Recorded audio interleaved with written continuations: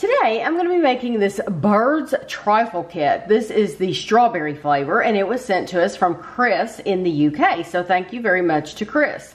What comes in the kit, you get some sponge fingers, you get jelly crystals and custard powder, you get dream topping, and you get sprinkles. You need you're going to need different levels of milk, which I'll tell you about when we deal with it. You need 2 tablespoons of sugar. We are using fresh strawberries. You do not have to have fresh strawberries, but that is what Chris suggested, so we're going to go with that suggestion. You also need some boiling water. So the first thing we're going to do is we're going to make the jelly crystals. It says dissolve the sachet into a pint, 3/4 pint of boiling water. So, Kevin, should I pour my boiling water in here first? Whatever you want to do. Well, it says into boiling water. So I'm assuming you already have your boiling water. And then we're going to dissolve this into, and this is a strawberry flavor jelly crystals. And so this is like, for Americans, this is just like making Jell-O. So what I'm going to do, once I stir this and get it dissolved, we're going to cool it for 10 minutes.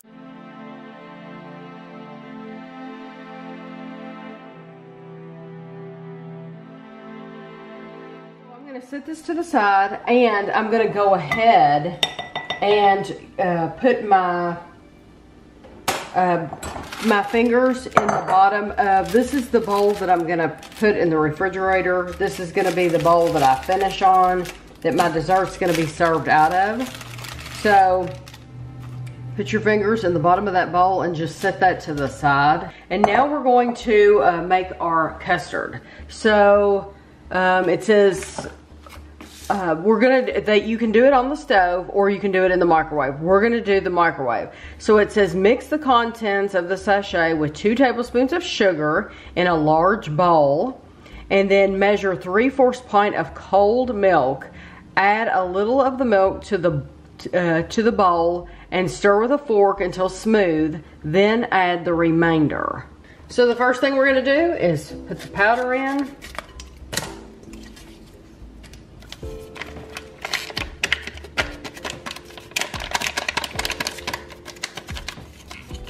And then the sugar.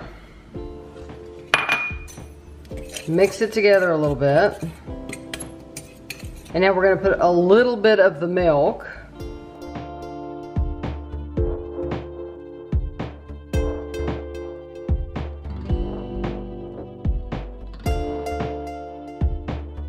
Now we're going to add the rest of the milk.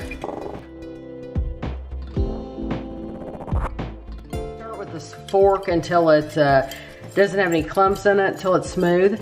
Then we're going to heat it on full power for 6 minutes, stirring halfway through. So heat it for 3 minutes and then stir it, and then heat it for another 3 minutes. And then we're going to slowly add another 1/4 of a pint of cold milk, which I have over here in a separate container. We're going to stir in a further 1/4 pint of cold milk while stirring vigorously, then leave to cool. Okay, here is my custard out of the microwave, and you want to pour 1/4 of a pint of cold milk in there while stirring vigorously, it says. And then we're going to leave it to cool. So, get this off the edges here. And I'm gonna let this cool. And, so that's good. That looks really nice. This, I'm gonna add my strawberries to my jelly, like this. Just make sure I get them in good. And I'm gonna pour them on top of my fingers. And I'm going to put this in the refrigerator for 40 minutes. So now we're gonna work on our dream topping. You need 4 more ounces of milk, which is 1/2 cup. And you need a mixer. Hand mixer's fine. We have a stand mixer. And you're gonna take your dream topping and your milk, and you're gonna whisk this until peaks form.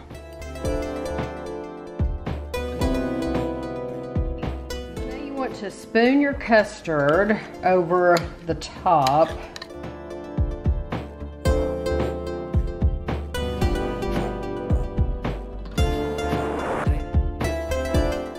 Show you something right while I have you right here too. Kevin has a theory. You see on the box, their fingers are at the very bottom of the bowl. When I put my jelly in, they floated to the top.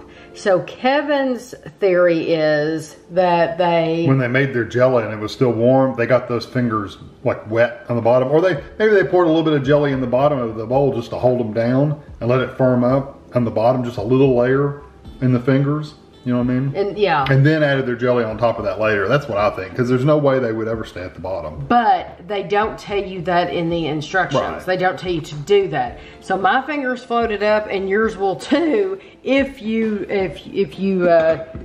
aren't worried about it, that's okay. So this is my whipped topping, and you put it on top.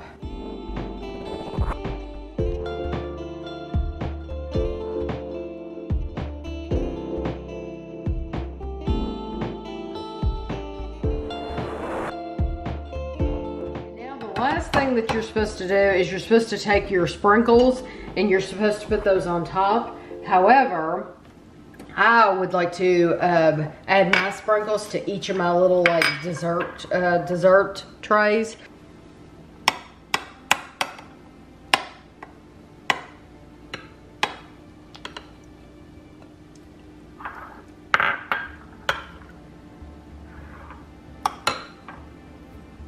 So there's your, you can see your strawberry in the bottom. I didn't get a ton of strawberries in that piece. Let me see if I can get some more in this one.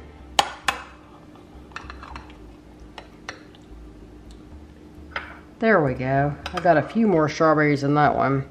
And now I'm gonna put my my little sprinkles on top of each individual dessert. Like that.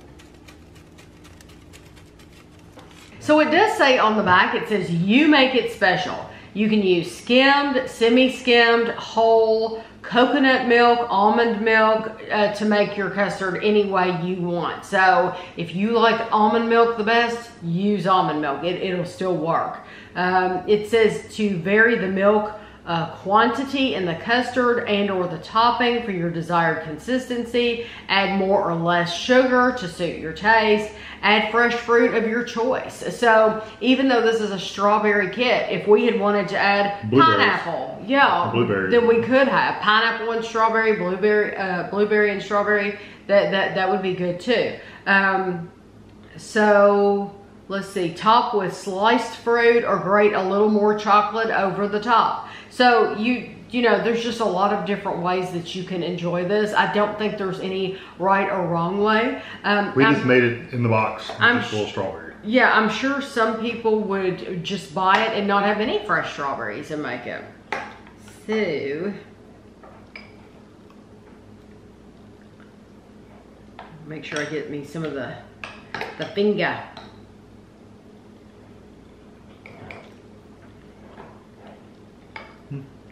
It's good. You got a good flavor to it. It's not an overly sweet dessert. If we made this, if this was our version, it would be a lot sweeter. It'd be over the top sweet. Yes.